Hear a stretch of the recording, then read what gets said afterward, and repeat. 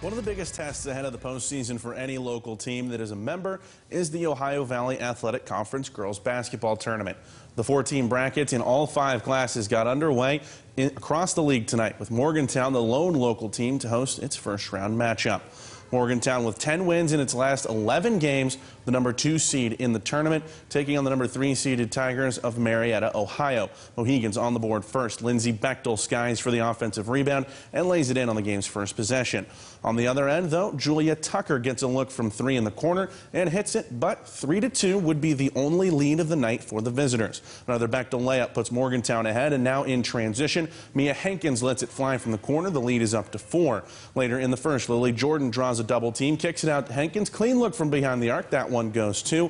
The fast break continues to grow the lead now. Sophia Wasik whips it down court. Bechtel finishes underneath for 2 more of her 16 on the night. And it's Wasik pushing the pace once again. One-handed pass to Henkins in the corner. Hand in her face doesn't matter. Her third 3 makes it 15-5 Mohigans.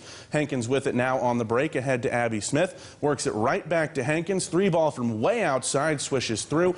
And now time ticking down in the first. Jordan draws the defense again. Works it out to Henkins. This one from all the way out on Prairie Avenue, and it is good. 5 threes for Henkins in the first. Morgantown leads it 23-7, and just for good measure, she splashes another one here late in the half. 2 more after the break to score a game-high 24 on 8 3-pointers as Morgantown advances for another date with Wheeling Park in the OVAC 5A title game this Saturday.